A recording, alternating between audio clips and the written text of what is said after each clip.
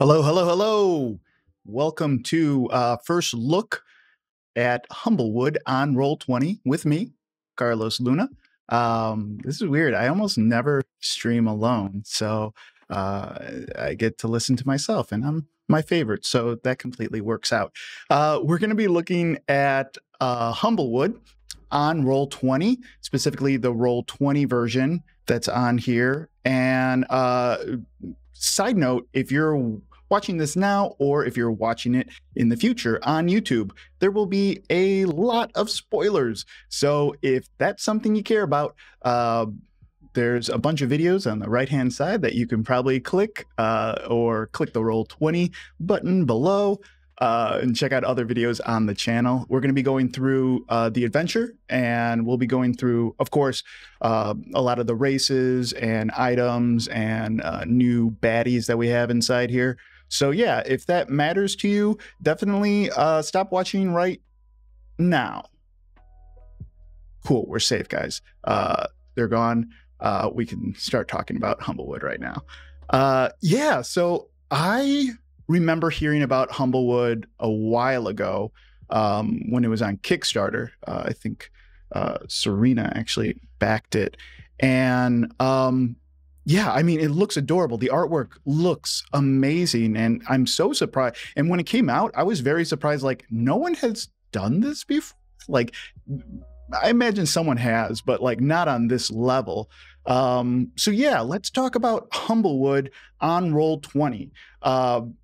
If you are new to Roll20 or if you're new to buying things on the marketplace at Roll20, I'm going to go over that real quickly. I think that's really important. Sometimes you watch these first looks and they're already in the game, they're already playing it, but you might be new on Roll20. This might be the first book you buy, right? Because you can play on Roll20 for free. So you might not have ever thought about buying a book before, or you might think, oh, I would just buy the physical book. Why would I buy a book on Roll20? And yeah, I'm going to talk about that because I think it's better. I think it's easier.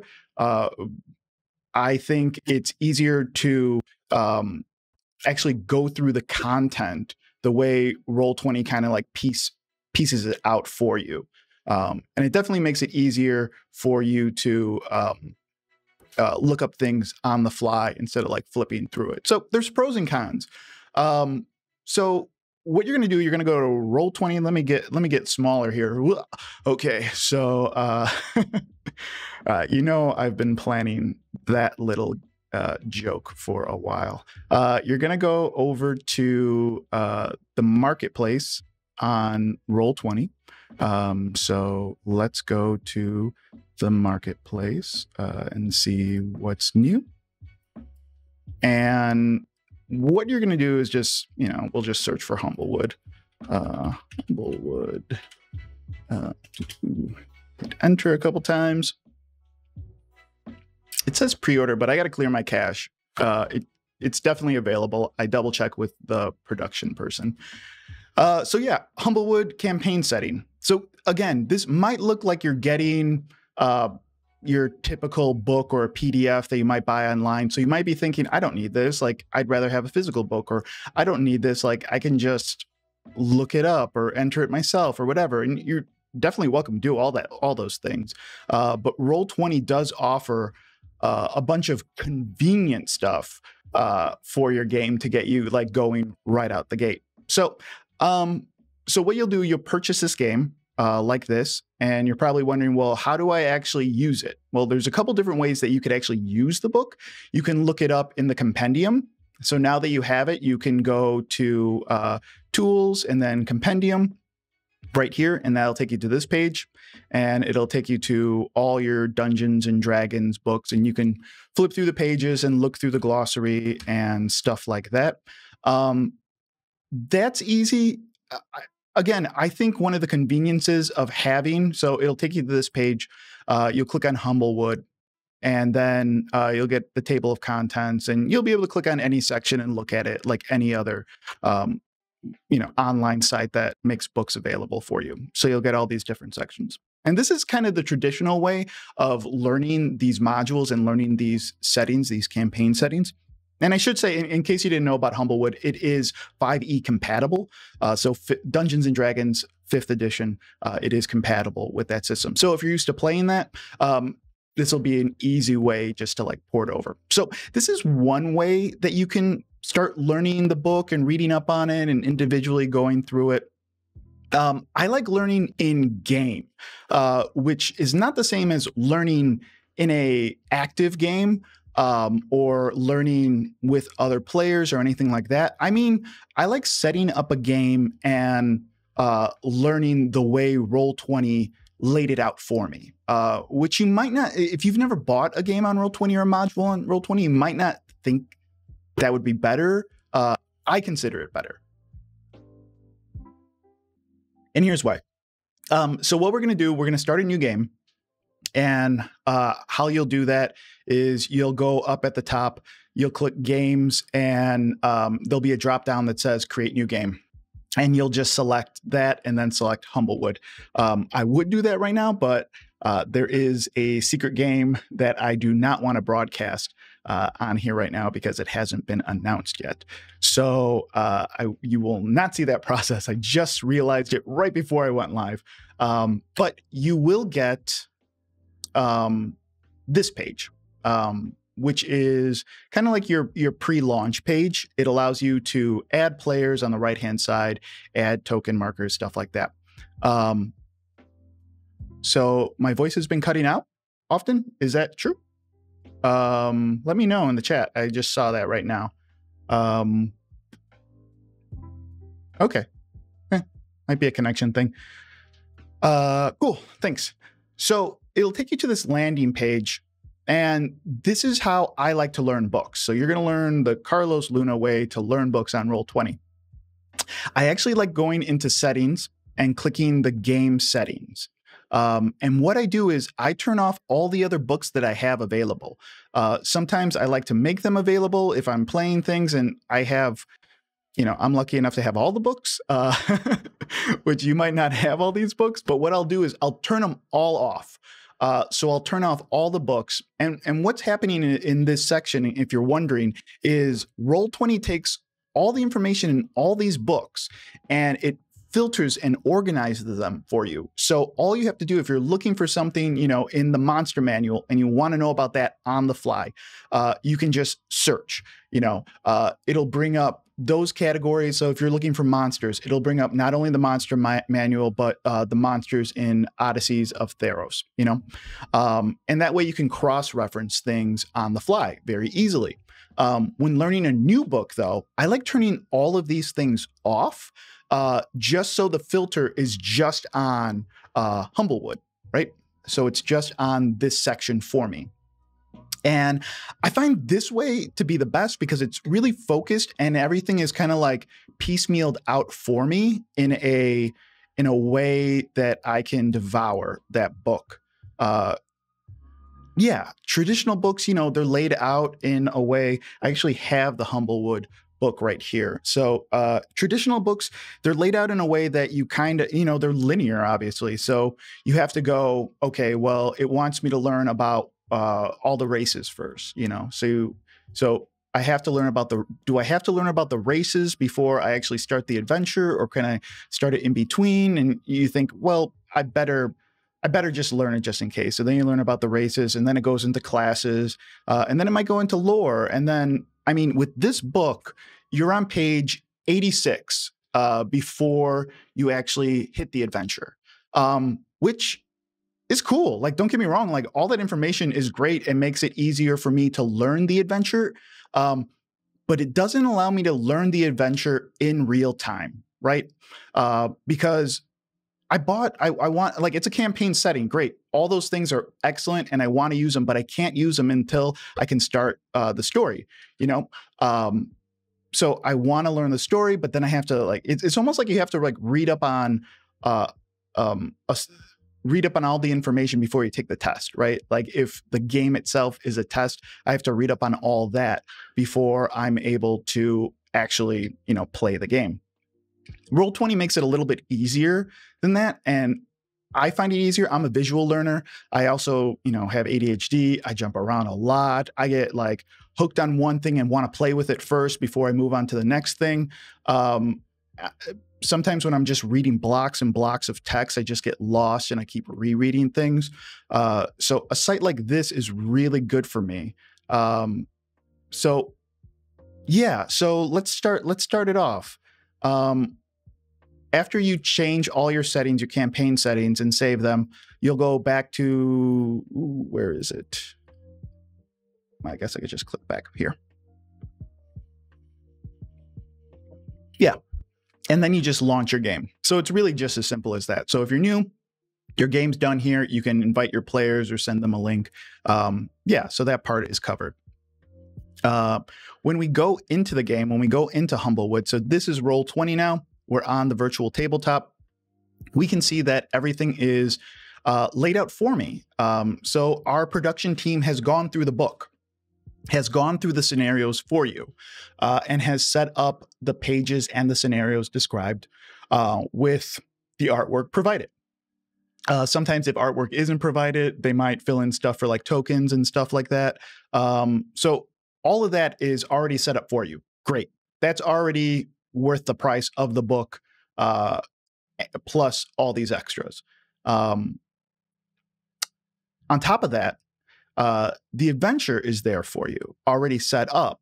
And then split up into pieces are the categories, right? So the feats, the items, the lore, the monsters, the races.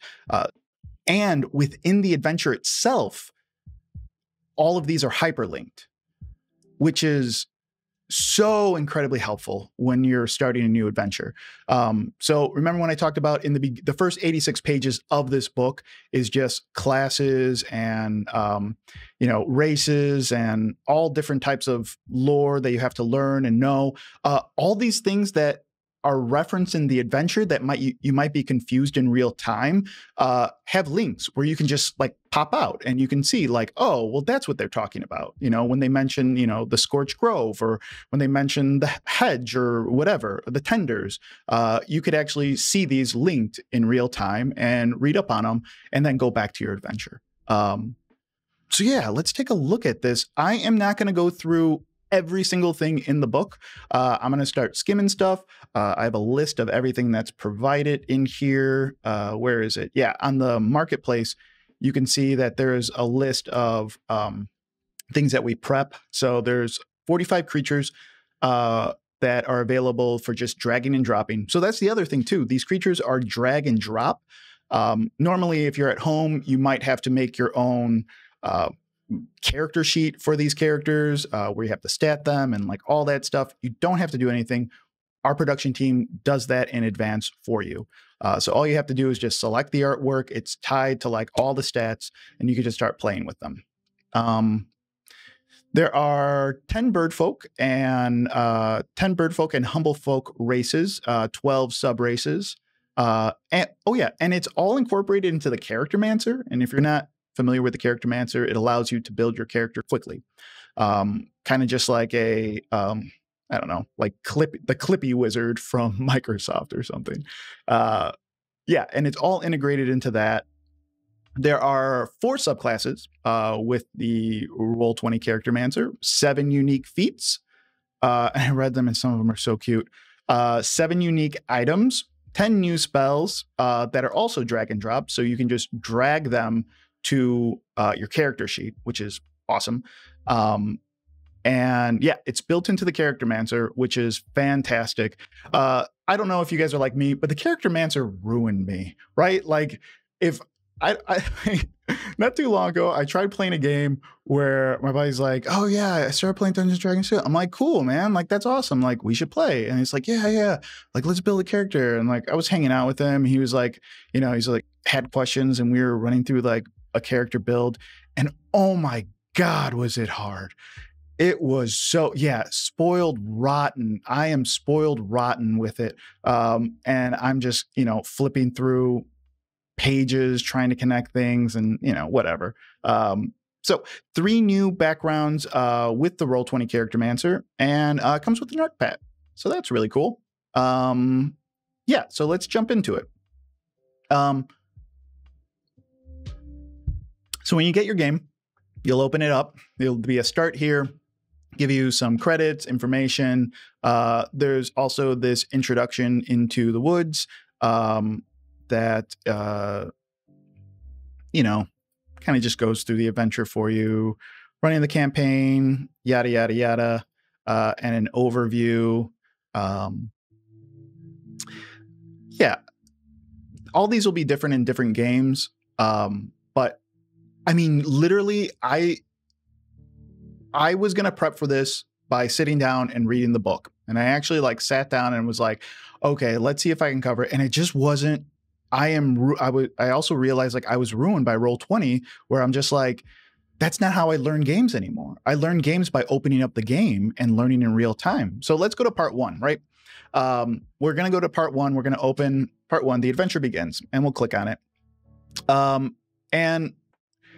It just tells you right off the bat, these are for first level characters. This is a great game to play with people who are new to Dungeons and Dragons, and maybe kind of aren't feeling the dungeony, dragony aesthetic.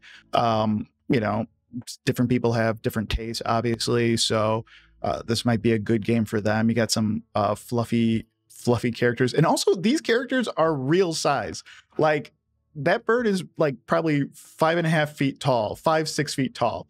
That makes it even more adorable, which I love. I don't know. I just love the idea that this guy would be knee height on me or something. That'll be fun. Yeah. And the other thing too, once you have this book and it's incorporated, you could always turn these characters on and these races on in your other games too, right? So if you want it to be a hedge or, a Corvin or something like that in another one of your games, it's just that easy.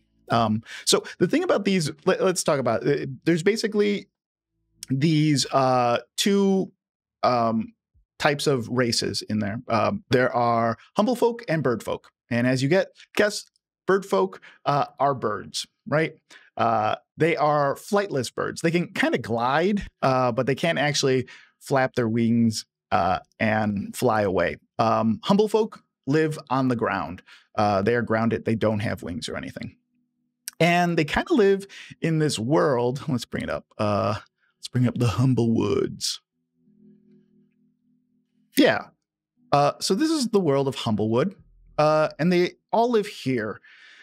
And as I guess the backstory is they kind of live separately, but then they start becoming friends and they start kind of living in each other's lives and kind of build these towns. And the biggest city that they build is in Adlerhart. There are, treaties and stuff like that are in place for them to build, greater cities, and there's all this peace that's happening at this time. But then this great fire starts and starts scorching the grove and starts getting closer to Elderheart. And what that causes, it starts misplacing humble folk, right? And some bird folk too, because some bird folk do live in towns, and they live on the ground, and vice versa. But what we have here are people that are misplaced and kind of in refugees, right?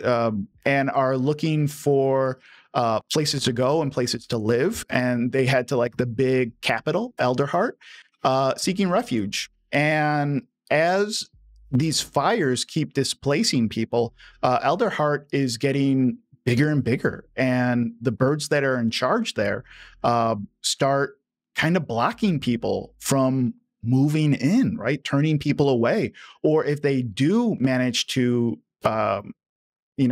make it into the city, they are in slums in the trunk somewhere. Or there's no work to be done. They're unemployed. Which is really sad. I did not expect it to be this heavy as I started reading it. And obviously it doesn't read heavy in the book. It reads very simple and plain, and you know, you kind of feel for everyone involved too. Like even the bird folk they have to turn away, they still did take into consideration, like they're like, well, if we help everyone, how can we help anyone? You know, like what can we possibly do? But this also leads for a coalition to be born, a bandit coalition, basically outcasts that, you know, don't want to live in these slums, that are tired of like, you know, scraping for food and, you know, any type of shelter, and they band together and they basically become bandits, and kind of they're at war with Elderheart. When you get this book on Roll20, you do get pages like this. This is something that a GM sees, but your players will see something like that. Let me turn it off all the way. Something like that, where they can't see where everything is labeled in real time. So we'll turn that back up so we can see everything. So yeah, the adventure begins in this place called Meadowfen, and that is found over here. And it's basically your typical small town. After your players build their characters, they can kind of just, you know, hang out here, talk to some people, talk to some NPCs, and kind of get acquainted with, as they're getting acquainted with their character and each other and hanging out, then you can kind of start the adventure. So you can tell them, they can learn about the backstory, about the Great Blaze, about how someone went to go investigate it. They can learn about, you know, different places and different, like the Moke Fields or Elderheart. You can kind of explain all these things in the beginning of it. The adventure really begins, though, with one of the bird folk, Kara Stormsinger, coming back into the town.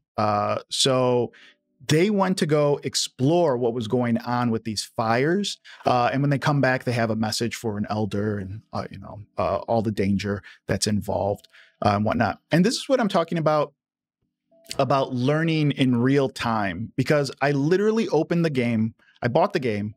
I opened the game. I was able to click part 1. And in a book where I would see Kara Stormsinger, I'd be like, well, who's this character, right? And then I have to find another page.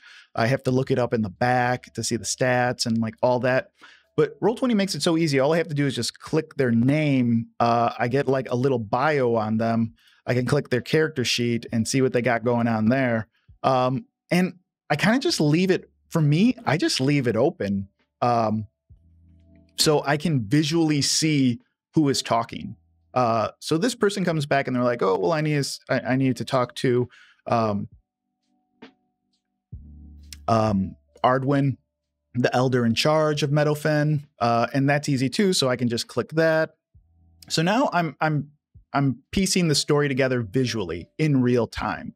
And this is so much easier for me to learn this way, guys. And, you know, other people might be different, but this is really quick for me. So yeah, they explain like, hey, something's going on. We need help from the fires of the Scorched Grove have started to spread. We need help. We're hoping that you know, this traveling, you know, all you and your companions can go and get help at Adlerheart. And that's how the adventure begins, right? You're supposed to go to the city, talk to these birds that are like in charge, basically their government, and you're, you know, just like little farm folk people, and you have to find a way to get help to your small village and town. So, and you're all at level 1 too. So yeah, and it starts off right away. It's like, hey, this person's in trouble, scorched earth. This person's like, hey, let me send you on your way. And you're off to the races. And you start down this road right here. And these are the places you'll have to pass through.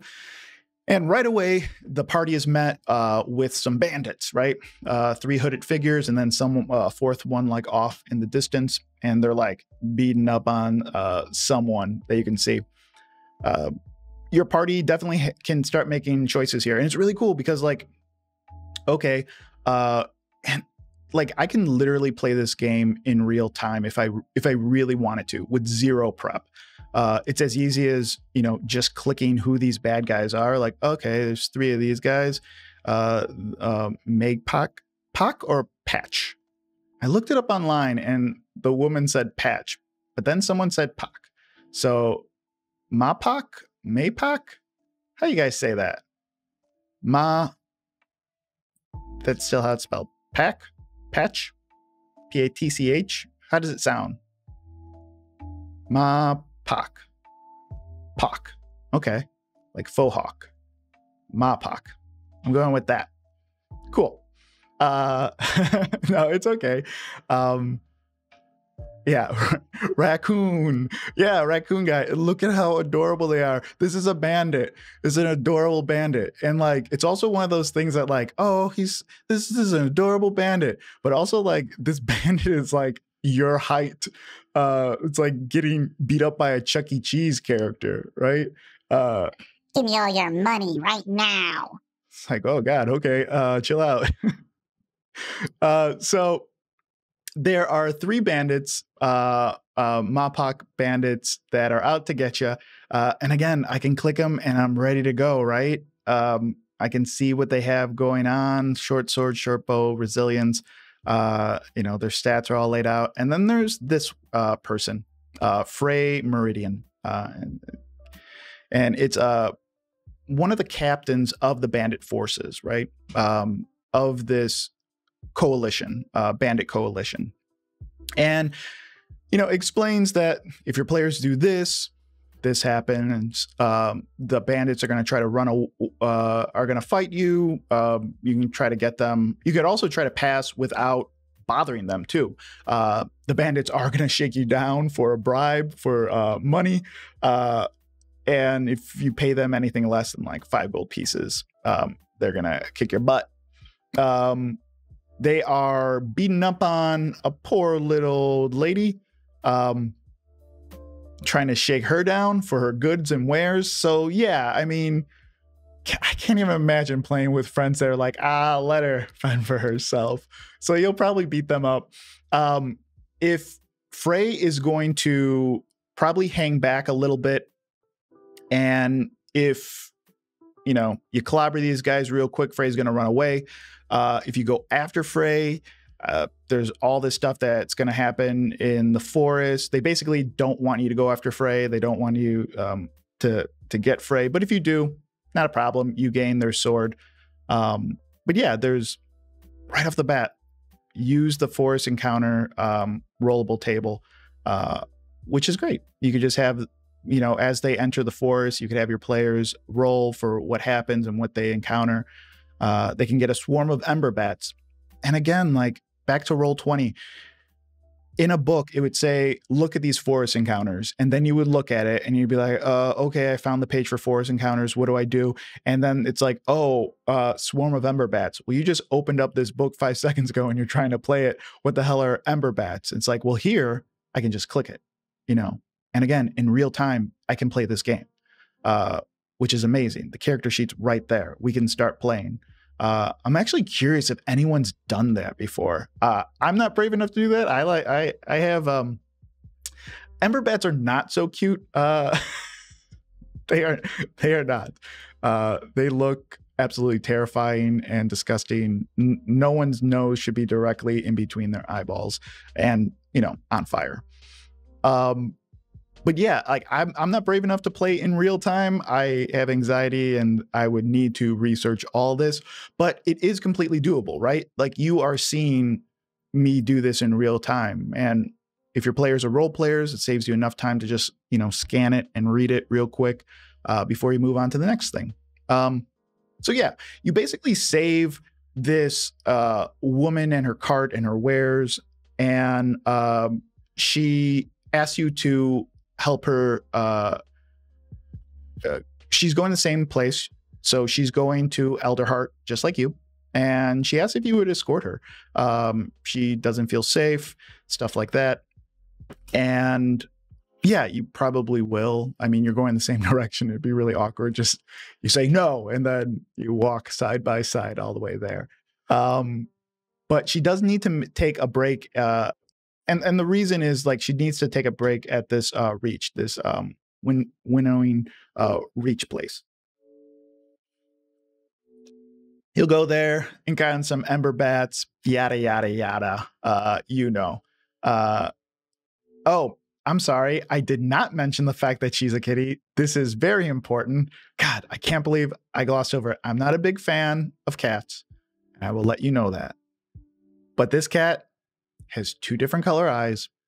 And I think that negates anything I have to say bad about cats. So yeah. She is one of these cat-like people. Native to Humblewood. Yeah, she's a very savvy merchant. It's so weird because she is towing her cart, which actually slows her down. So maybe one of your characters might want to take the cart and help her out as well. That'll speed up the adventure. But yeah, she's very savvy because, you know, she's on the road selling her goods. And I think for like the first part of this book, you're just like, oh, I feel so bad for this person. But then you get to like Elderheart and she has like her own booming business. And I'm like, why didn't you tell me you had this? And then she offers you a bunch of other stuff. But yeah, your players don't know that yet. Oh, look, 4 hit points. Save her. Yeah. So you wind up hitting some bats. Great. You go into the winnowing reach, and it leads to this map here. We're going to open that up, and that's on the map. Usually when you see, here's the other thing too. Usually when you see artwork, so if you look on the right-hand side, when you see, you know, part 1, winnowing reach, the Moken Den, when you see artwork there, it usually means that there might be a map attached to that page. So it's always a good thing to just, you know, click your page toolbar right here, this blue button, and check to see if it's there.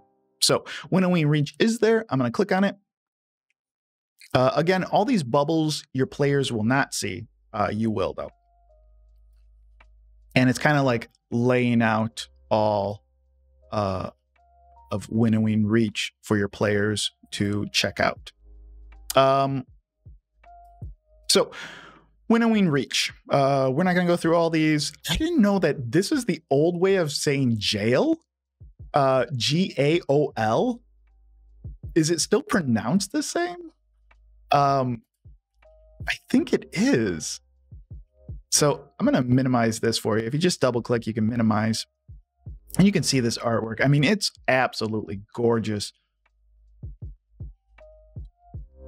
It's also very thoughtful.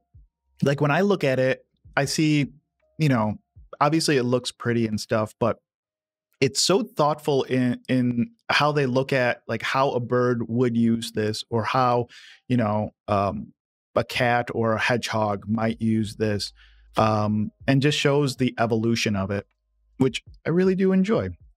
Anyways, back to, yeah, it's pronounced the same, jail. That's so weird. That this breaks my head. You know, reading isn't my forte, but that just breaks my head for some reason. So yeah, different places. Not a lot that your players can get here, but they probably didn't start with a lot, so they probably can't buy a lot of things. Eliza does offer certain wares, and there's not like a list of everything that she has on her. It's pretty much up to you. The book suggests that your players roll a d6, and depending on if they roll an even or an odd, she might have an item similar to what they're asking for. There is an apothecary. They have some herbs, and they may have some potions of healing. The other thing that it makes you look into is the magistrate's office and the jail. So while it is tiny, it isn't like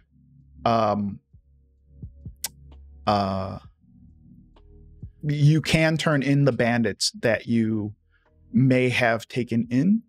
Not sure. I never think about that in real time. I'm never like, oh, better take them to the jail. But I guess a normal person who saw a bandit would probably take them to jail. I don't think in real time like that, but maybe you have real nice players and they think about the law. So yeah, they go and um after your players walk around for a while, the magistrate will find your players. So that's what you'll go into next. And he kind of explains, or she explains, Walden Crane. That's what their face looks like. It looks like text. Is a Corvum. And Corvums are crows. They're crow people, crow folk. This one in particular is kind of like, hey, we got this missing researcher, and we'll go over the character mancer and these different types of characters. But I just want to show you guys how to play quickly. So this magistrate is like, yo, we got this researcher. She was studying the slime. If you can find this researcher, that would be great. I'll write you a letter, right? That'll kind of get you a fast pass when you get to Alderheart. Basically, you're going to Alderheart, which is the capital, and you're wanting to talk to these high-ranking politicians. So it'd be really good to have a letter in hand to give to them. And that's what basically this magistrate offers you in service of your good deed of saving this person. So if your party agrees, which they probably will, you're going to go to the Moken Den Caverns, which is here. It's like the swampy land. Again, remember, we see the image right in front of it, so there's probably a page to go with it. And that'll take it here. One thing while reading this is a lot of where how this map in particular works is kind of up to you. So you might be thrown by like, okay, well, if they enter here, how do they get around, or how do they get? So like a lot of these areas that are marked, and it'll tell you in the adventure what those X's mean. But basically, like, depending on how long you want this to go, this researcher, Kenna, is kind of like hidden on this GM layer, so your players can't see. So they kind of look like this. Let's see. I guess not. Okay, I guess not. I might have moved her, but probably hidden on a GM layer. That way, you can move them around depending on how long you want them playing in this area, right? Because there's a bunch of things that can affect them, and a bunch of things that they can learn about the world based on these encounters. So there's also, again, they enter this dangerous swamp. There's an encounter list that you can figure out where, bird folk skeleton. Again, I can just click it and I see the skeletons and I'm there, and, maybe they're role playing right now and I'm just rolling and I'm like, okay, sticky slimes, cool, this is good, I could just drop this in there. Yeah, so if you notice the map, it kind of doesn't connect in a very fluid way where you're like, okay, they're going to start at A and they're going to end up in B. When we look at the map, it kind of just, all roads kind of lead to the middle, which you may not want. So just be aware of that you can like toss these guys around in different places. It's really up to you. So you basically find this person. So it has like a collapsing hazard, falling slime, blah, blah, more slime attack. You finally find this researcher and save them. And then they're like, hey, help me get some more slime. Like, what were you doing in there? So they were captured by the slime, and the slime can capture people. Yeah, so she wants to find slime. It's, imperative to her research. She will give you, what does she give you? Party mouse.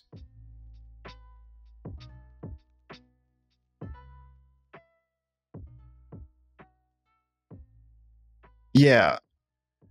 Slime samples? She has vials. She'd pass out. Yeah. Anyways, you bring her back, and then you return back to the Reach. Other places that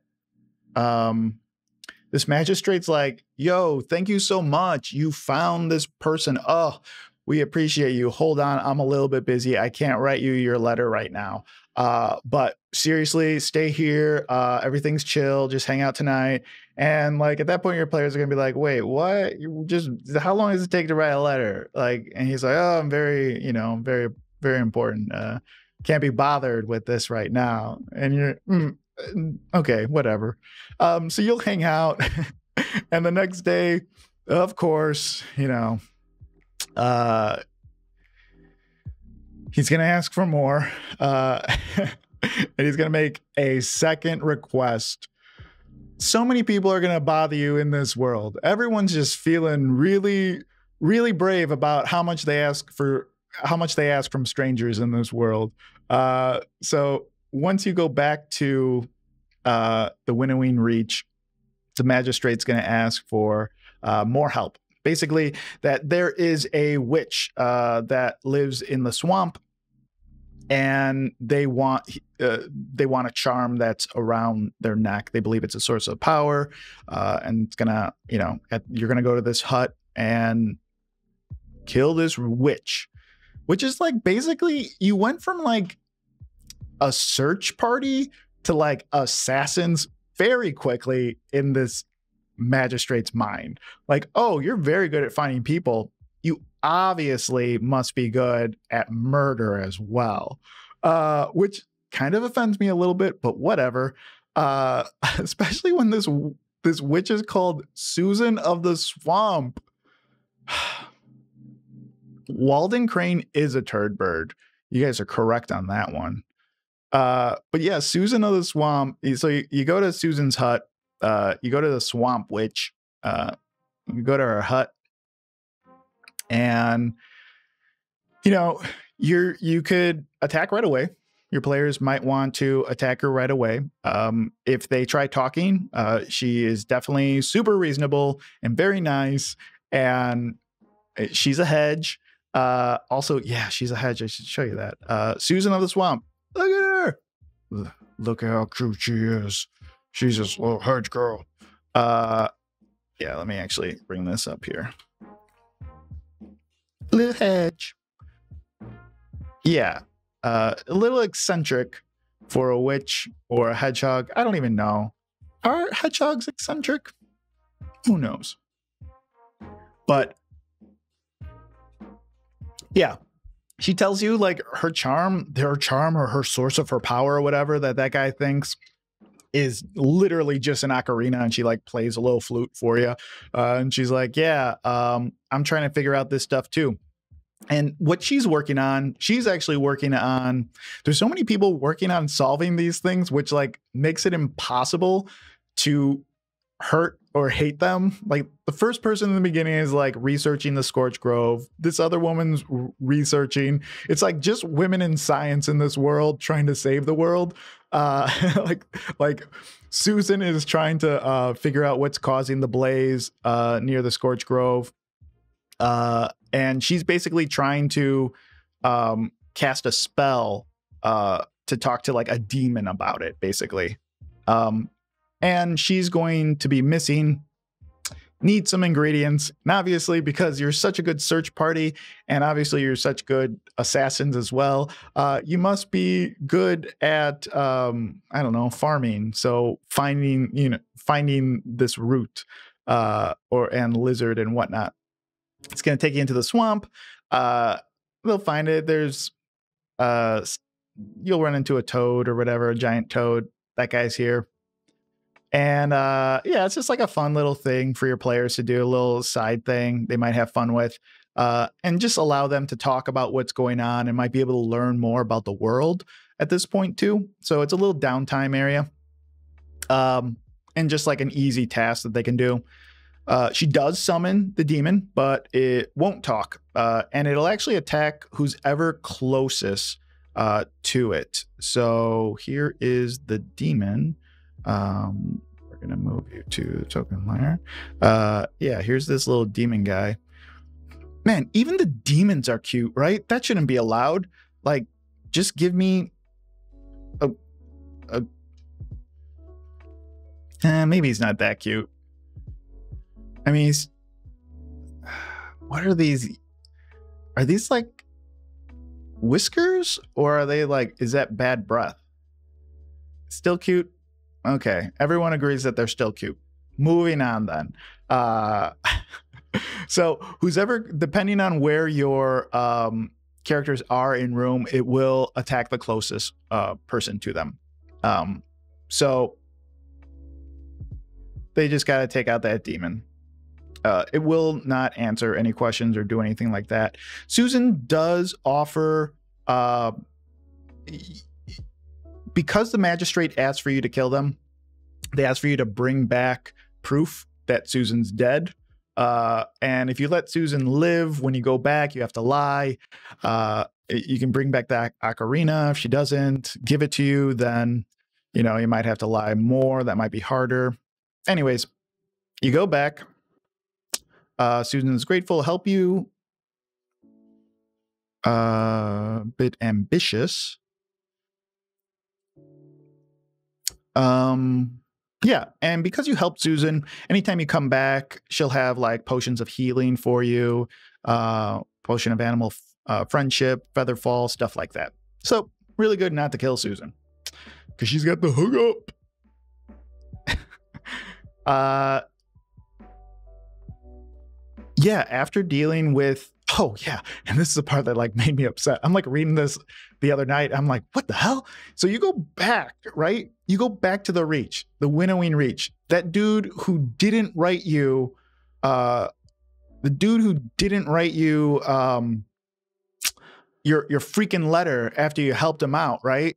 He's like, did you kill the witch? And you're like, maybe. Depending on how you play it. Basically, if you can't convince him that you killed the witch, he doesn't write the letter for you. What? He doesn't write the letter that you were supposed to get from finding that woman. I don't know why it makes me so upset.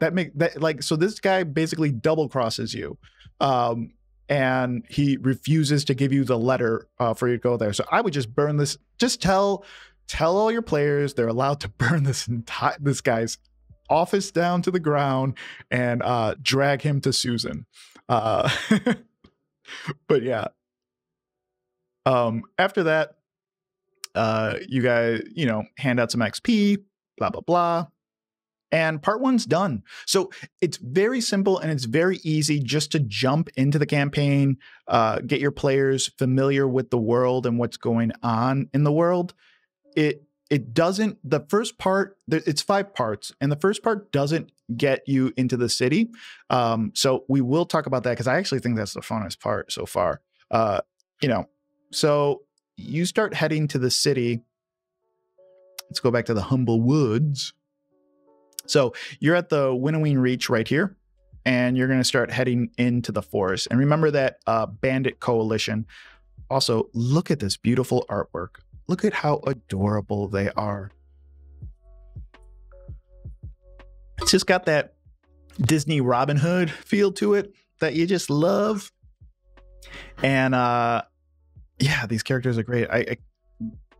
I want to talk about this story a little bit more, but man, when we get to the characters, you guys are going to love it, the races. So you're going to hear about this bandit menace.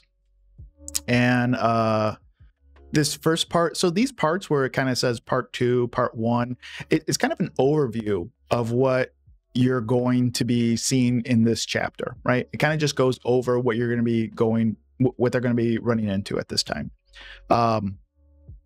So it kind of tells about the leader of this coalition, who is Benna Sirden. Basically a deer woman, fawn, I don't know. It's a deer person. But they're super strong and kind of like lead this entire thing. They, tragic backstory, all that built into this character right here. So we're going to learn a little bit more about them as we travel and we start running into bad things. So you probably have your letter. Yeah, it is kind of like, yeah, thank you, Redwall. God, I forgot about that series. Yes, it's like playing through the Redwall book series. That's why I was so amazed that like something like this kind of hasn't hit D&D before. I'm sure there's other things, and I'm probably not giving credit to like I feel so bad, other creators that have done stuff like this, but this is the first time I've seen it in a very easy and simple way. And still remaining cute. I think the aesthetic really gets me. So yeah, you're gonna go into the forest. There's some road encounters, some ember bats, some giant elk that appear in there. The other thing about these tokens that are in here, there's an actual tokens page on Roll20. So you can click on it. When you buy a book, there's usually a token page that has everything you need. So named NPCs and creatures, all these baddies, NPCs, and more creatures. You can just go here and everything's statted for you. So if you needed a bat, you can just copy and paste this into your game like that. Bam. Double click it. Actually, no, shift double click. You can see the character sheet and the bio. Bam. Super easy. So when I see things in here that I might want, I just go to this page and copy and paste it. Yeah, let's go back to not there, the Humblewoods. Yeah, you meet your first, they can meet their first druid. Look at this, Rockadoodle dude. What does this guy hand out? Meet on the road. So yeah, you can show your players this. So show it to everyone. And then it'll show up in their little area for them. I can't show it here because I have it, but yeah. So after those encounters, Rockadoodle was the best, TK. Rockadoodle. Also, I remember Rockadoodle having a lot of privilege too. We'll talk about that later. That's an indoor recess conversation. So the Great Tree City, you are finally there, right? It was really scary. God, you guys are going to take me off track. We're going to go to Elderheart next. Again, corresponding picture with that. This is kind of a breakdown of the city. So we'll look at this beautiful artwork here. And again, this is all on the GM layer. So your players will actually just see that. We'll just see as they approach the city, you can just show them this. And as they go into the different areas, you can show them stuff that's hidden on the GM layer. So I'll turn that on. So as you might expect, the hierarchy of classism is represented in this tree.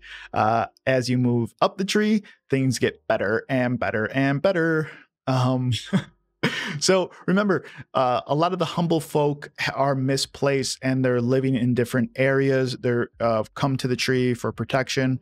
There is a perched guard that comes from this area. So bird folk have a perched guard. And because humble folk are scattered everywhere, they don't live condensed in a city. They kind of just have their own tiny little militias depending on their towns.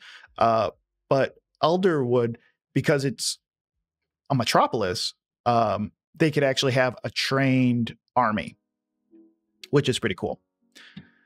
So they'll start at the bottom, which, we can just scroll down to the bottom. See the slums of Underfall, the Bright Hollow, which is also for commoners and stuff right here. Trunk Market, which is kind of like a bazaar type area. Then it goes to the Branches, which is kind of like middle class, modest homes. The Bows, which is kind of like hoity-toity McMansion type stuff. And it's really interesting because they don't make it cut and dry. That's the other thing too, I should say. The book doesn't make it so cut and dry as in like birds versus, animals that live on the ground, because remember in the beginning, they were all friends and they were all kind of like living in different areas. There are birds that are afraid of heights. Like there's literally, God, what is it called? I'll find it later, but there's like literally a subclass, I believe, of birds that are just afraid of heights, and they are considered odd because they won't go into trees. Grounded background. Thank you. Yeah, there's just like that all makes sense, right? Like these things would happen and they would exist in this world, which I love because it kind of gives it, makes it real and whatnot. So if as a GM, when you're setting this up, you do feel free to say like, oh, this might be, this council might be all bird folk, but there might be, one hedge there. And it would make sense for them to gain power in some way. And you can write an entire background and all that stuff. So yeah, and the very top council plaza, that's where your characters will need to go. So when they arrive here, just allow them to walk around, kind of like look at the different places, kind of describe it to them. And so they understand the different classes and the different types of people, and also the different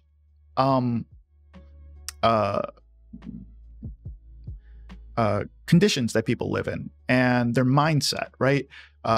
You have people that are living in the slums that might have come from towns very similar to what your players came from, but now they're there and they've kind of lost hope. You'll see Eliza's Emporium, which they give you a map of. Not much happens here. I guess you could use this kind of as your home base. Your players can kind of use this as their home base. It doesn't give you a lot to tell about it. Other than, she hooks you up and she has stuff for sale. A bunch of tables in there. Oh yeah, and I should say that these tables, while they're still here, they are available. Rollable tables are available on Roll20, so like you don't even have to like click these. You can just roll the tables in the macro section. So if you go in the top right hand corner, there's kind of looks like, I don't know, 3 eyes on the side.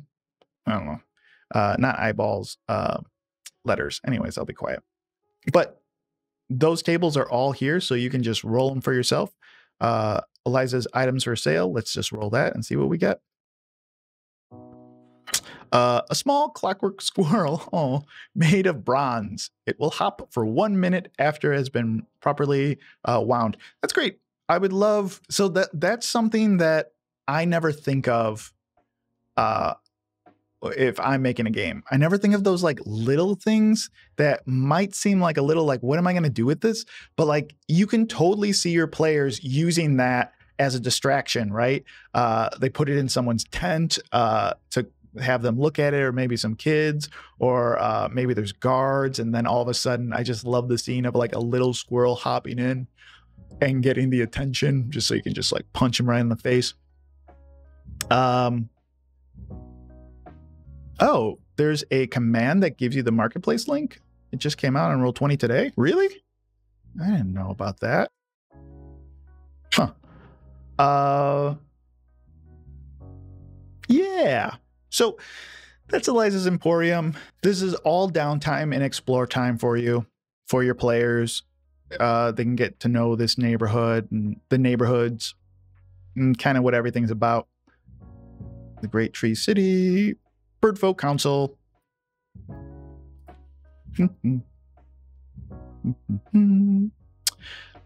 Yeah, depending on whether or not they have that letter from that magistrate, will get them fast-tracked in. If they don't, they get asked to, oh yeah, this is so cute. They get asked to find these bandits, these thieves, these Gerbine thieves. Gerbin, Bean, I don't know. They are adorable. You're supposed to catch these guys. There are 4 of them. Ugh. Look at those ears. I will take you home. You will live in my pocket. But no, this is a real person. I can just get lost thinking about having animal friends that are my height. Did this awaken something in me? Okay. Anyways, there's these bandits. They're stealing stuff. They're wrecking stuff. Guys, they are 4 siblings that are orphans. Oh, little, please, sir. Please. What is he so weird? Sir, hurt me. I was just so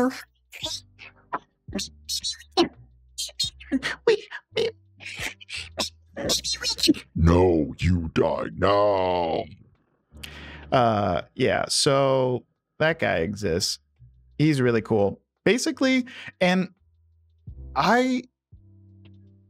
so I like this book for a couple of reasons. And how they handle things like this. So they put you in a situation where you have to, you think you're doing good, and like really there's another side of the coin, which I love. It's better than just smash, smash, kill, kill. And in this one, it really does outweigh, because you find out these little kids are just like orphans, their parents are dead, and the book goes out of your way to explain like you can try to convince them to stop stealing, but what will they do? How will they possibly survive? Chances are, if they stop stealing in Alderheart, they're going to join the bandit coalition, right? Because what choice do they have? You can give them money. So your players might think, oh, I know what, I'll give them some gold. That'll make me feel better about this situation. But the book literally says you can give them gold, but it will only last for this long. And then what are they supposed to do? Which is good. Like it might be a lot, but it's good to think about like the effects the economy has on people at different classes and with access to different things. So now that you're into that, you head back. So that's what happens if you don't have a letter. If you do have a letter, they basically like fast track you right in. And Pita, the council speaker, white plumage. She is, I think she's a Luma, maybe? She's sure.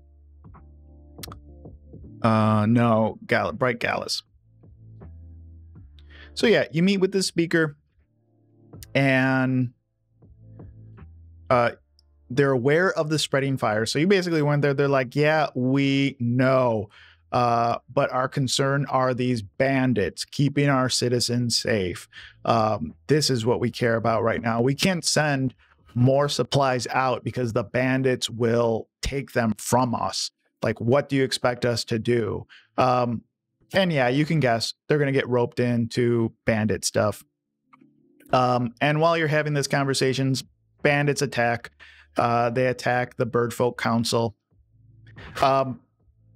Because the bandits are below and you're above, don't let your players get into like a melee thing. If they fall down, they will be overcome with too many bandits. So it's better just to like kind of like help the guard, like fend them off with ranged weapons. The bandits will retreat, and then the captain will try to convince you to help them take the fight to them.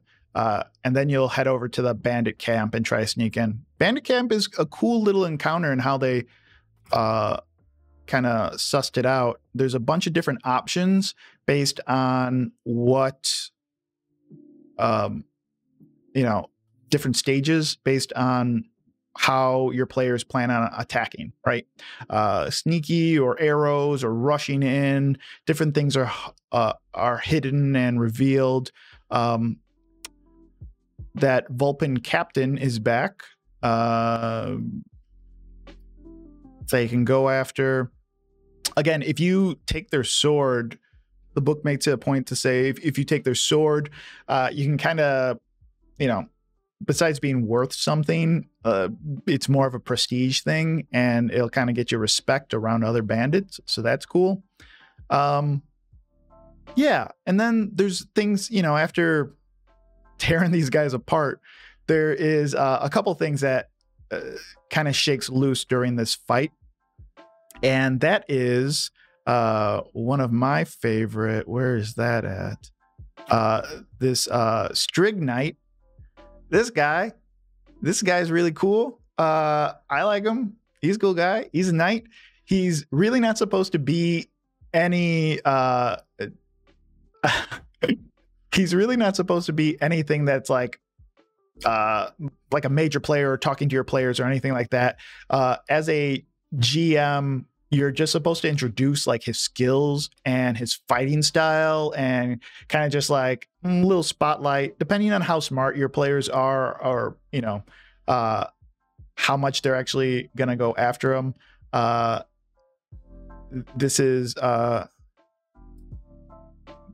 This might depend on like how big you want to make him in their eyes. You know, if your players are really paranoid or every little detail they need to like look at, maybe just explain that there's some knights fighting. It's like, ooh, this one knight's just like a little impressive or whatever. Don't make it like a big deal. But he's supposed to be like a big deal. Just not a big deal right now. This is basically you're planting the seed of like, this guy exists, right? Just like they planted the seeds of the other things. They planted the seeds of the Scorch Grove and the research going on there. They planted the seeds of, you know, the slime cavern going on. Where's all this stuff happening? Where is it coming from? Yeah, Riffin is a Strig. Really, really cute owl boy. And I love him, and I will fight for him every single day of my life. This I pledge to you, Riffin. Oh, Riffin. No. So yeah, that's really cool. I really like that. And then we just start seeing different parts of bird folk. They can start seeing the different types of the bird folk in the militia, the guard, the skirmishers, you know, even the farmers, right? We see them on the battlefield as well. So we start seeing some damage in here, some blood and guts. Frey Meridian's in here, as well as like a wolf guy. They get some cool stuff though. If you get Frey, you get this brooch. You have resistance to fire damage, and immunity to magic missile. Cool. It's awesome. Players are probably like level 1 or 2 by now. The thief has boots of speed, so that's cool. And the rest scatter. You can loot. There's stuff and treasure and gold and all these things. You're victorious. And what this really does is kind of set you up. I have an accent? No, I don't. Do I have an accent? I don't think I do. I talk super normal, like the guy from the dictionary.com website. Yeah, what's really happening is your players have basically aligned themselves with Alderheart and the bird folk there, and they are now kind of like on the up and up there, right? They're considered heroes and protectors of the city and stuff. The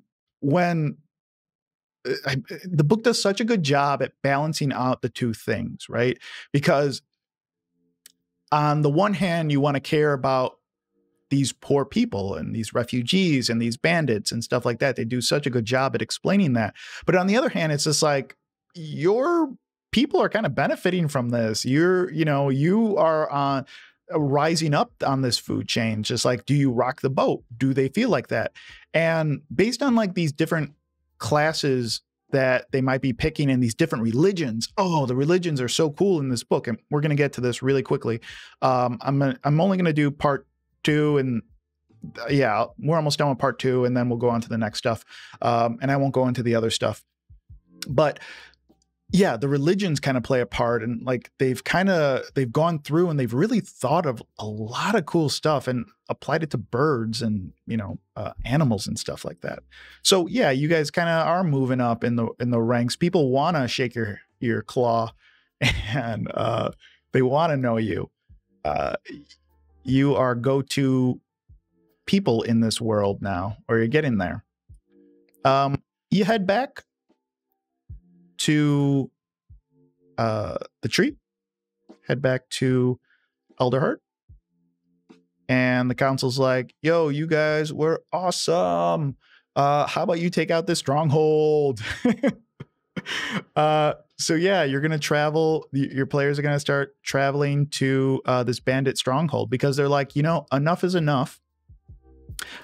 You guys are going to interrogate some of these bandits that they have, or you're going to learn this information at Alderheart, and you're going to learn about this bandit fortress that's in the Crest Mountains. And that will, you know, you can take on this job to go there, and you can play it any way you want. Your players might play it where like, no, we're not going to do that. We're going to go there and warn them, because right now your players might be affected based on their classes on what they might want to do, especially being put in a position of power like that. Before your players lead from Alderheart to the bandit fortress, though, the book does allow you to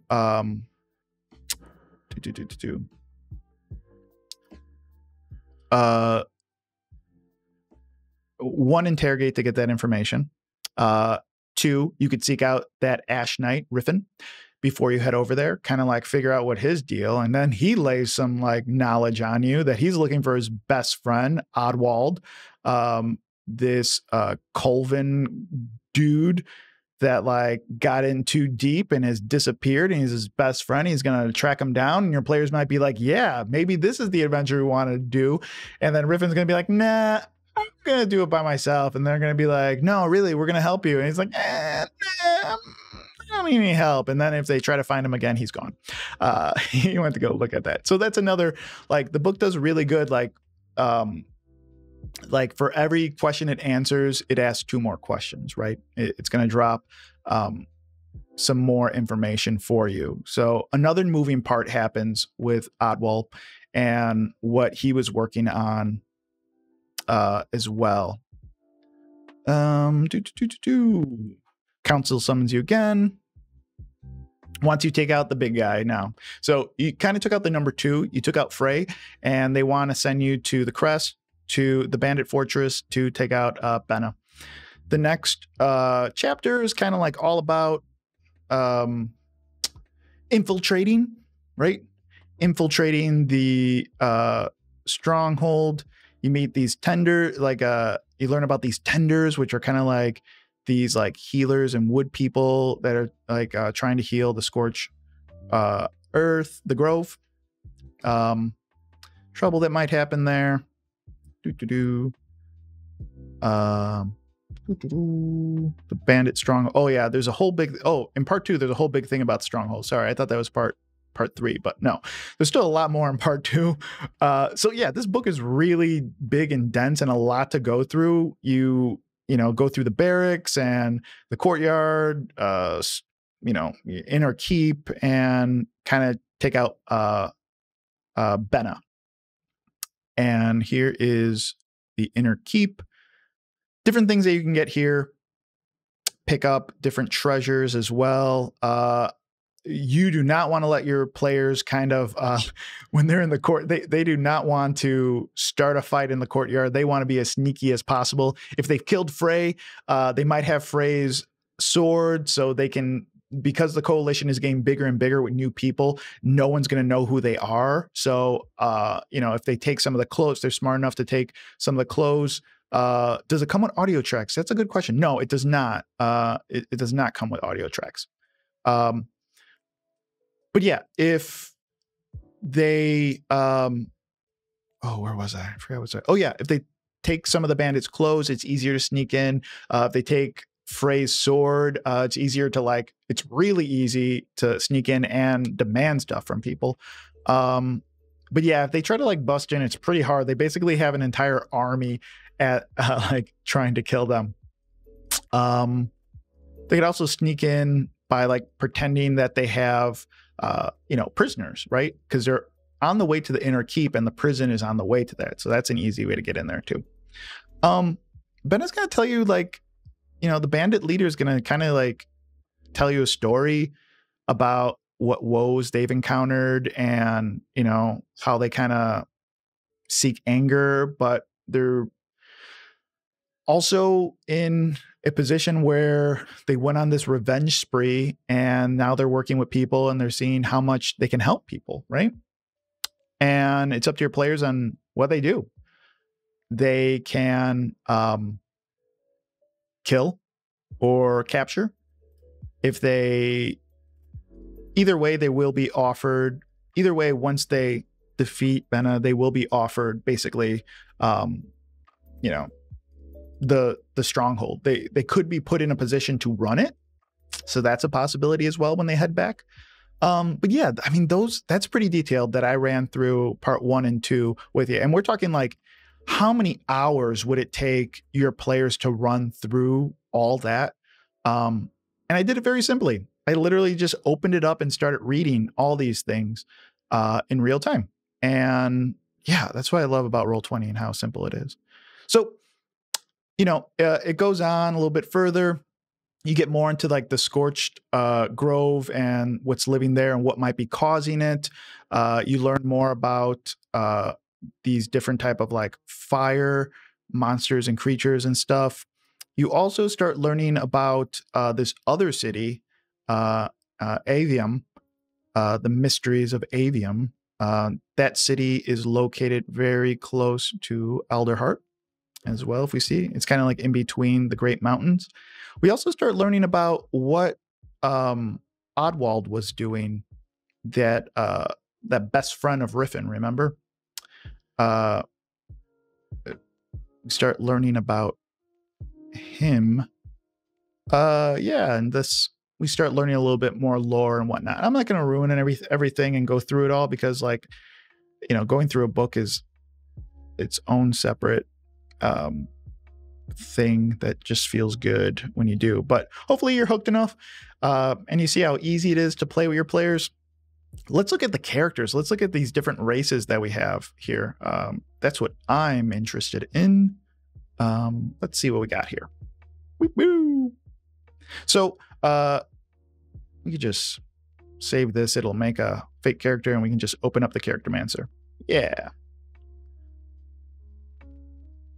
So choose a race. So we'll go with this. We have looked at Corvins, which are the crow-like race. They're very, very smart. They're considered one of the smartest races, I want to say. We also have like Hedge, Gerban, these Lumas. Oh, Raptor.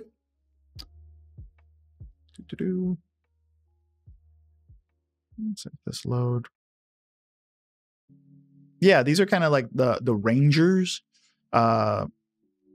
So adorable, right? Look how he's just standing there. Thank you very much. Sharp talons, agile, swift, perceptive awareness. So I think it's really cool. When the races start mixing with the religions, that's when it starts getting really cool. So this is a Strig, which is like these big bodied birdfolk races. I like how it says, like, I say Strigs are the most imposing of the birdfolk races, resembling owls. Dude, that is an owl. What do you mean resembling owls? If I went into a bar and some guy was like, "You look just like an owl." If I look like this and I went to a bar and some guy says, "You're an owl," I wouldn't say, no, sir. I just resemble an owl. So you also have these Vulpins, little fox people. They're super smart and tricky. I really like, I love these things, and I'm a sucker for these things in the beginning, like these little quotes, like, "My dearest, though your dangerous and reckless lifestyle worries me so, I know that you will outwit any opponent who comes your way." Great. Love it. Fox-like people. So we can pick any of these and kind of go through them. Gallus, I think, are the rooster people.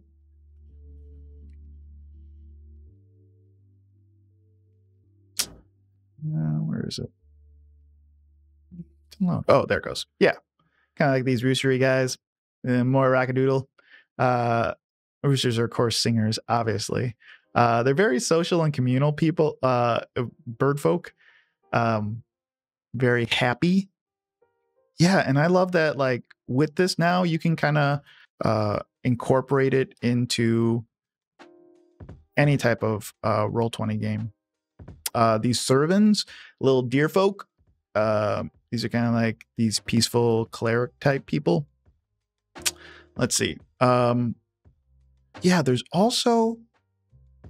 So, yeah, these little sub races, right? So you have Grove, which is, what was that? What was the Grove about? Very dexterous. And then you have the Pronghorn, which I believe is like very strong. And yeah, antlers and robust build. So with a lot of these races, they have like sub races where that you can choose from. So we'll just choose like lawful on the servant, athletic, pronghorn. I go next, and we'll look at some classes. Actually, subraces, subclasses. Yeah, we'll make this barbarian.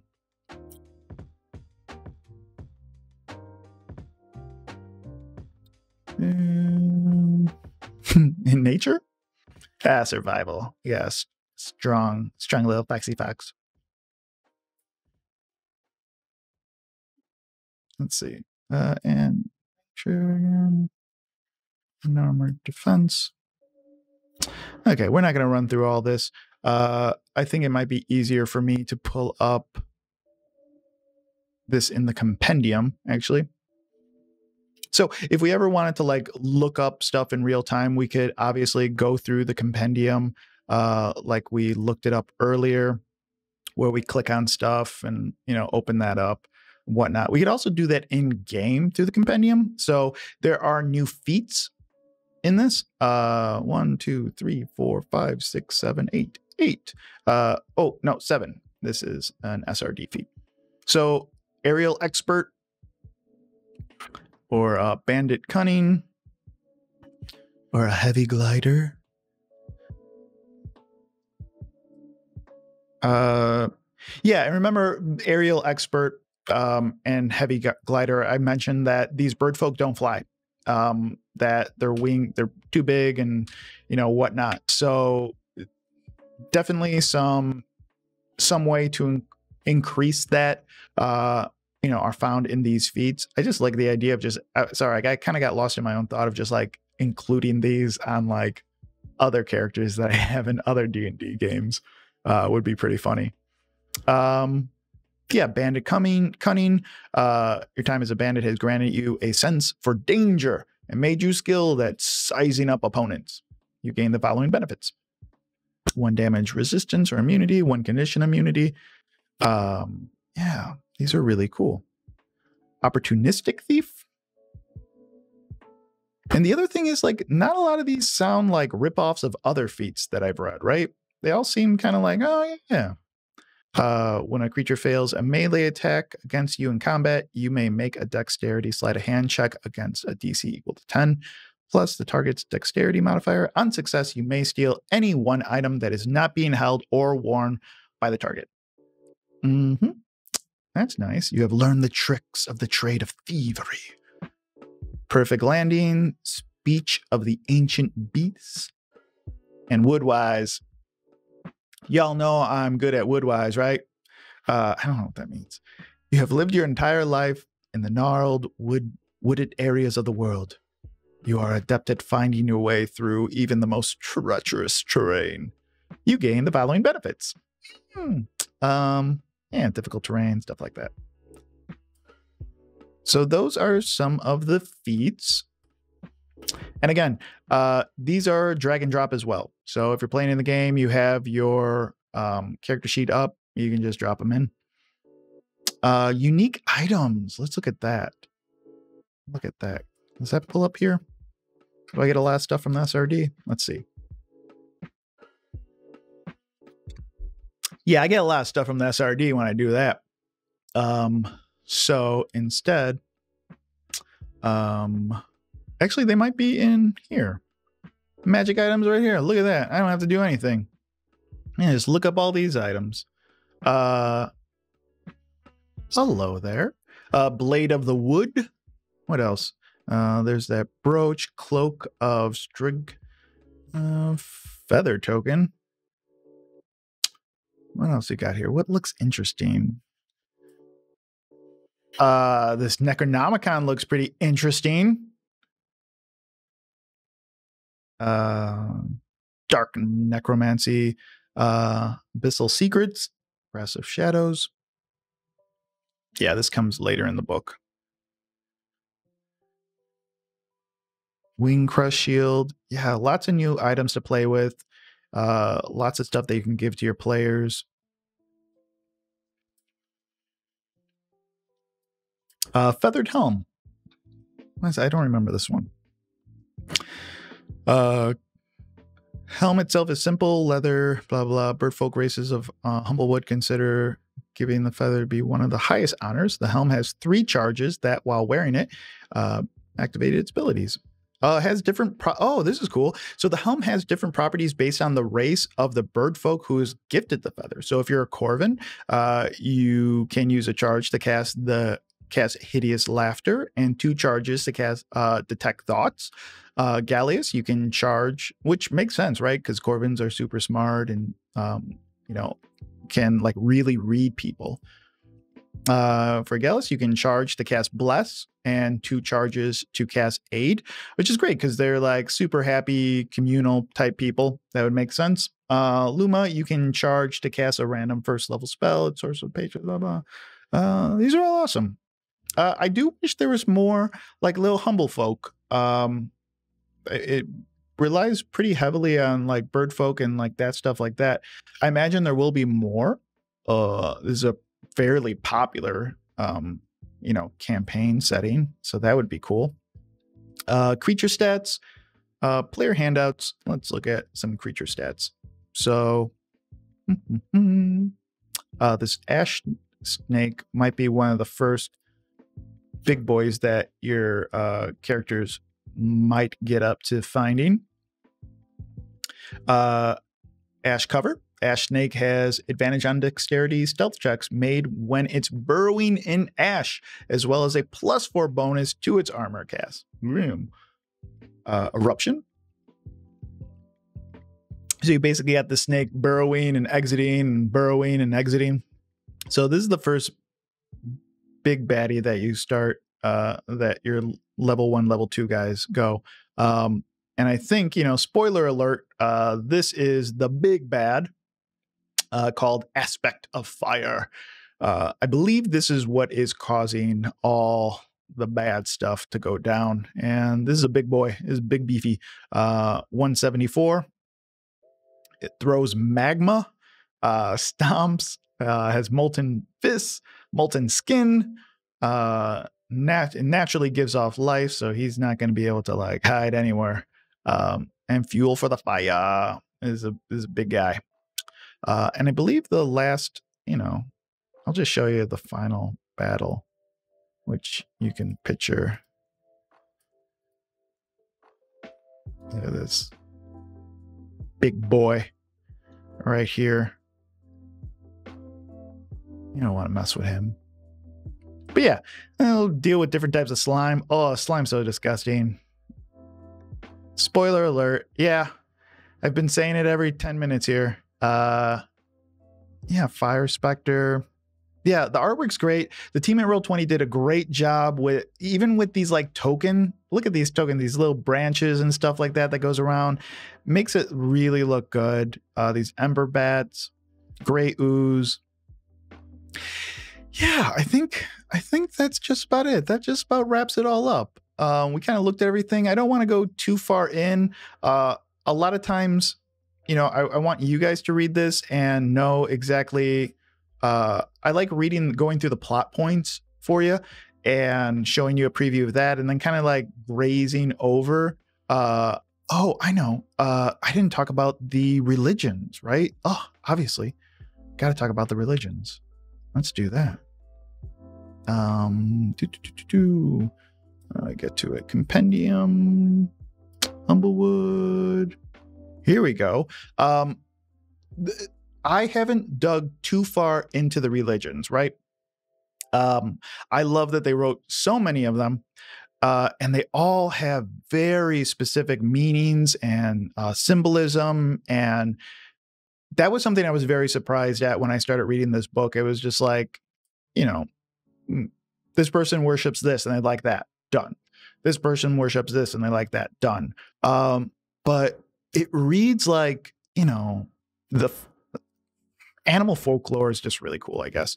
And to think about animals who have their own animal folklore just tickles me a little bit. So we learn about like these,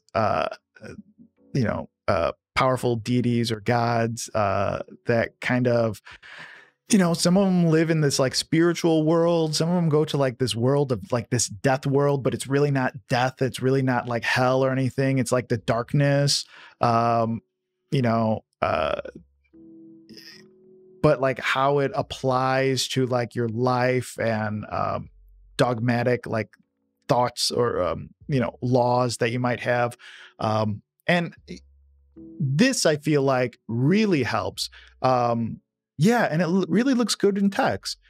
This really helps with characters getting into the mindset of animals, right?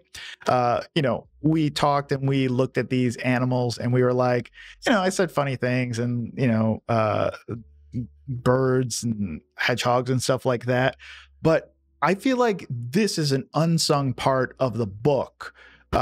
Because this kind of puts it into perspective of what an animal might be thinking based on their like religion or,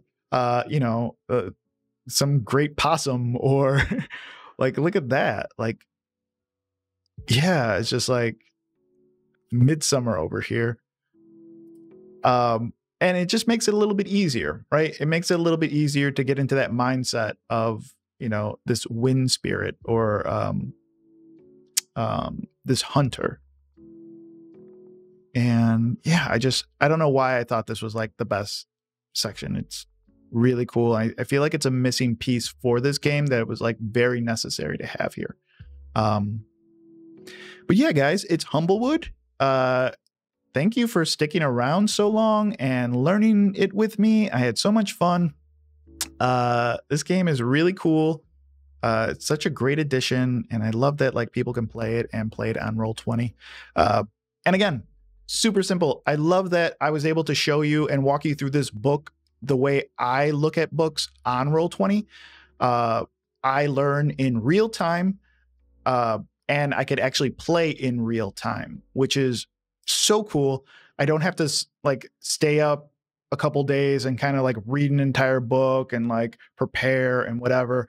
When you purchase a campaign setting with like an actual module in there built into it, it's great because you're off to the races. And, I'm a little bit spoiled where like, I don't know if I can go back. Even if I bought a physical book and was like prepared to play at a table, with people without digital help, I would still rather learn the adventure this way. This way for me is a million times easier. Before, if you would look at any of my books, they would be lined with little stickies everywhere. I don't know if anyone, I'm sure you guys do stickies. Yeah, like everyone has to do stickies where they're like constantly putting stickies everywhere on stuff and just flipping through it and color coding it. Yeah, exactly. I no longer do that. All I do, yeah, Like, that's what we really need to talk about, right? We really need to talk about how the RPG, like someone who has stock in RPG books also has stock in like sticky companies. It's a conspiracy that I'm blowing up today. You can quote me online for that. You can find me on social media under Carlos Crits. Just tag me and let me know where the conspiracy is going. I'm sure Staples is behind all of this. Staples wants us to fail completely. But thanks for hanging out, guys. I really do appreciate it. But if let me know in the comments if you watch this on YouTube or if you watch it here, like hit me up online. Let me know if you liked it. I'm planning on doing more of these when books come out. They're just like a lot of fun, and I get to, really finish an entire book instead of, finding this book and getting distracted and backing another book. So this was really cool. Thank you for hanging out, guys. I'll see you next time. Bye.